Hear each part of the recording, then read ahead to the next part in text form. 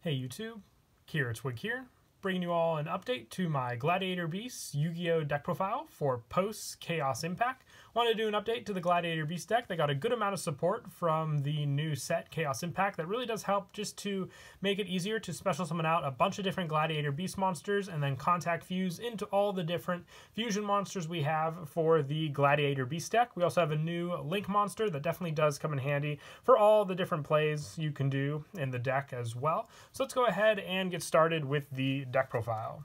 So for the Gladiator Beast monsters, I'm running two Gladiator Beasts Bestiary. When this card is special summoned by the effect of a Gladiator Beast monster, you can target one spell or trap card, destroy that target, and at the end of the battle phase, if this card attacked or was attacked, you can shuffle it into the deck and special summon one Gladiator Beast monster from your deck except Gladiator Beast Bestiary. So the Gladiator Beast monsters share this effect, being able to special summon a bunch of different Gladiator Beast monsters from your deck after one of them was attacked or, performed an attack. I like to run two Bestiary. It's needed for your fusion of Gladiator Beast Gazaris, so running it definitely does help for that contact fusion play, but you can easily get this card out onto the field with contact and just the different effects of the Gladiator Beast monsters, so I feel you only need the two in the deck. There aren't too many 3-ofs in this deck for the Gladiator Beast monsters since they are searchable and you have all their options available to get them out onto the field. Some of them being with Gladiator Beast Augustus. With this one, when this card is special summoned by the effect of a Gladiator Beast monster, you can special summon one Gladiator Beast monster from your hand in face-up defense, shuffle it into the deck during the end phase, and at the end of the battle phase, if this card attacked or was attacked, you can shuffle it into the deck to special summon one Gladiator Beast monster from your deck except Augustus. Augustus, once again, helps with one of the summons from the extra deck being Gladiator Beast Andabata. We got another fusion-specific requirement needing Augustus, but also just a great way to get more Gladiator Beast monsters from your hand out to the field. Then you can use for some of your different special summons, whether it be for your Link plays or one of your Contact Fuse plays. But I feel any more Augustus, and it can get cloggy since it's a level 8 monster in your hand. We have other options to shuffle back cards into the deck, including Gladiator Beast Respite, if you have cards in your hand you can't use. So that definitely does come in handy when you open up cards like Augustus, because you definitely do want to special summon this card using your other different Gladiator Beast monsters. I also run two Gladiator Beast Noxious with this one. When an opponent's monster declares a direct attack, you can special summon this card from your hand. If you do, change the attack target to this card and, then proceed to a damage calculation. This card cannot be destroyed by that battle, and if this card is special summoned by the effect of a Gladiator Beast monster, you can send one Gladiator Beast monster from your deck to the graveyard to end the battle phase, and if this card battled, you can shuffle it into the deck, special summon one Gladiator Beast monster from your deck except Gladiator Beast Noxious. So Noxious helps to protect you from direct attacks, but also very useful for getting out Gladiator Beast Tamer Editor, since you need two level 5 or higher Gladiator Beast monsters, with Augustus and Noxious being the main requirements for that monster, and getting them out very easily. Noxious definitely does come in handy with that, and also the shuffle back effect also. And then for some of the one-ofs that I run in the deck, I run one Gladiator Beast, Lakari, just a power boost card, but also needing Lakari for Heraclinos, so I can summon this card out to the field.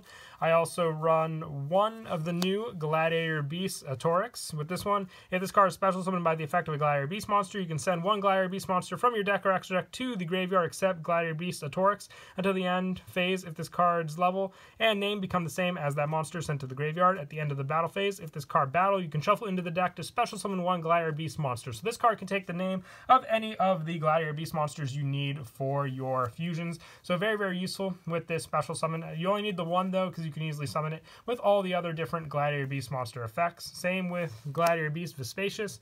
Vespasius is also needed for the new fusion monster, requiring it. I actually didn't pull any from my sneaks, and no one was willing to get rid of theirs, since it looks like a lot of people are excited about the Gladiator Beasts, as was I. But for that monster, Atronius, I believe is his name, you need Vespasius for the requirement for that card as well. It's great because it makes your opponent unable to, you basically choose what monsters your opponent attacks when that fusion is out on the field. But Vespasius can be easily summoned as well from your hand, just by special summoning. And the fact that you can contact fuse with it means you have another option to get it back onto the field when you use another attack by a Gladiator Beast monster. And then for a couple other of the one-ofs, I run the 1 Gladiator Beast Murmillo just for the easy destruction when you summon this card out of monster. And also 1 Gladiator Beast Darius. With this one, when it's special summoned by the effect of a Gladiator Beast, you can tar 1 Gladiator Beast in your graveyard and special summon that target. Its effect is negated, but it still gives you the monster option. So I like to run the one-ofs of these cards just for having those options available to us. But a Torix definitely does come in handy, being able to take the names of any of the ones I have on the field.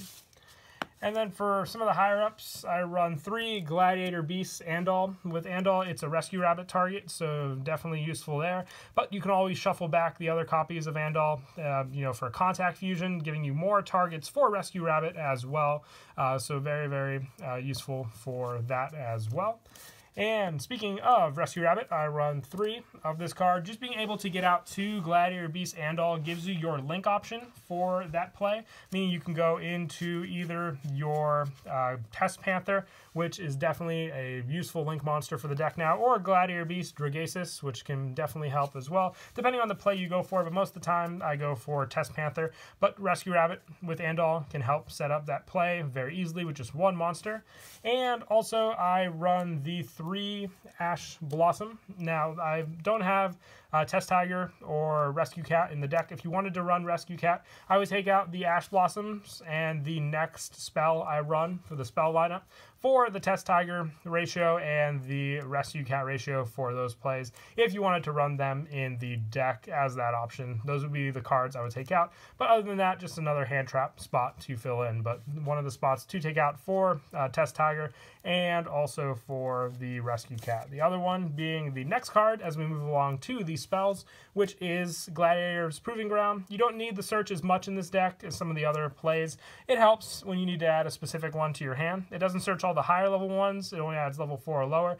But like I said, this would be the one spot to swap in for some numbers for Test Tiger and Rescue Cat mixed in along with the spot for Ash Blossom if you want to add those cards in. Like I said, it's not as needed Proving Ground, but still useful if you don't have the Test Tiger or the Rescue Cat option.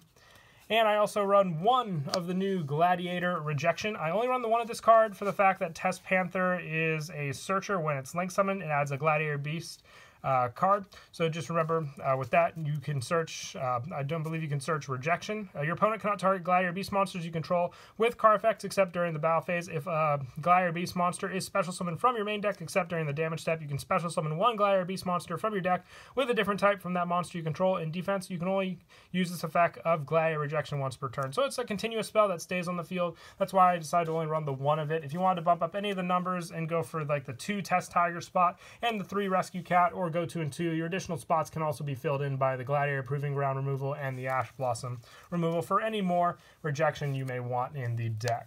But I also run the 2 Gladiator Beasts Respite, just the shuffle back. If you have some Gladiator Beasts in your hand you want to reuse, like Andal, if you can't do the Contact Fuse, putting Andal back in your deck for the Rescue Rabbit definitely does come in handy, since obviously you need those normal monsters for Rescue Rabbit's play.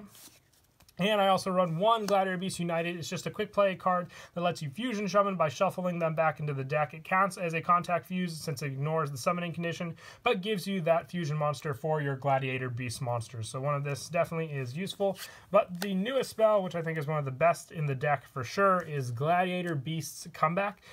Special summon 1 Gladiator Beast monster from your hand or graveyard with different type from the monsters you control. It cannot be destroyed by battle. The fact that it can't be destroyed by battle is a very important part, since obviously after it is attacked, it's basically a Wabaku with the extra plus of giving you a Gladiator Beast monster. So you don't have to worry about that, and just an easy special summon of that Gladiator Beast monster. If this was a quick play spell, it would be all the better, but it's still great at a normal spell. All you have to do is summon a different Gladiator Beast, different type monster, which can easily be done since we have so many different types in the deck as well. And also to work with Gladiator Beast Andal, I run the 3 Unexpected Die with that 1 additional Andal. If we can get that and then use Rescue Rabbit, that gives us 3 Gladiator Beast monsters to work with, giving us a link summon. And then if we can get 1 more special summoned out, a Contact Fuse for the fusion play. And I also run the 1 Monster Reborn, just another easy special summon from the graveyard for all of our plays. And the 3 Call by the Grave, the special summoning from the deck is a big part. So if your opponent Ash Blossoms you, it can really hurt your play, since you have to invest your Gladiator Beast monsters into that play. So Call by the Grave is definitely needed in the main deck for sure. And then moving on to the traps, I run 2 Gladiator Beast War Chariot. When an effect monster's effect is activated, if you control a face-up Gladiator Beast monster, negate the activation and destroy it. So easy to stop your opponent's monsters on the field. You almost always have a Gladiator Beast on the field. So 2 War Chariot definitely does come in handy for stopping your opponent's monster effects. And being a counter trap, they can only stop it with other counter traps as well. And lastly, 1 Gladiator Beast Charge. You target face-up cards on the field up to the number of Gladiator Beast monsters you control with different names and destroy them. Just more pop, and you can have a lot of high-attack Gladiator Beast monsters out on the field very quickly. So this takes care of a lot of your opponent's pesky cards, while some of your other ones, like Gyzarus, can help take care of the rest. And that is it for the main deck. We'll now move on to the extra deck. I run 1 Gladiator Beast Heralkanos, just a great way to take care of your opponent's cards by negating the activation, just needing Lakari and 2 other monsters to make it, being a 3,000 attack point monster. Also 1 Neurokius, 3 Gladiator Beasts to make this one as well, but just different options with both Heralkanos and Neurokius, depending on what you want to make. For more of the generic plays, I run 1 Gladiator Beast Asadari, and the 2 Gyzarus, when you can make them, definitely does help with the destruction when it is fusion summon, and then just being able to special summon more back onto the field. And I run 1 Gladiator Beast and Abata, and 1 Gladiator Beast Tamer Editor. Just another good option to go for when you need the higher up level ones for those plays, and when you have Augustus on the field. And then for the Link monsters, the newest Link monster is Test Panther. This one is so good for the deck. You need 2 monsters, including a Gladiator Beast monster. So as long as you have the 1, you can even use Rescue Cat or, Rescue Rabbit. And if this card is Link Summon, you can add 1 Gladiator Beast card from your deck to your hand. You can target 1 Gladiator Beast monster you control, shuffle that Gladiator Beast and another monster into the deck. And if you do special summon 1 Gladiator Beast monster with a different original name from your deck, this is treated as a special summon by a Gladiator Beast monster's effect. You can use the effect of Test Panther once per turn. This option just helps to set up so many plays. Very, very useful as well. Excuse me. When you talk so much on a loop, you definitely do wear yourself out. But Test Panther, like I said, makes the plays. If I would have an additional one, I would take out one of the Nightmare spots I have in the extra deck. But I also run the 1 Dragesis just because it helps with the special summon and the protection of your Gladiator Beast as well. But both of the arrows are definitely useful for your plays in the deck for your fusion monsters. Also the 1 Nightmare Phoenix, 1 Nightmare Cerberus, and the 1 Nightmare Unicorn. If you wanted to take out the Phoenix, I think it'd be the best spot for an additional Test Panther.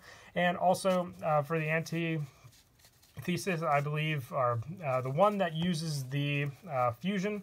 Like I said, I didn't have the spot for the Spacious fusion monster. I just couldn't pull any at the sneak, but if you were to add that in, which I definitely do recommend, I would take out one of the Gyzarus for that spot as well, since you really only need 1, since it can easily be shuffled back and reused. And then for the Exceed monsters, just 1 Daigusto Emerald. It helps with the Andal shuffle back, and just the rank 4s are the easiest ones to make in the deck.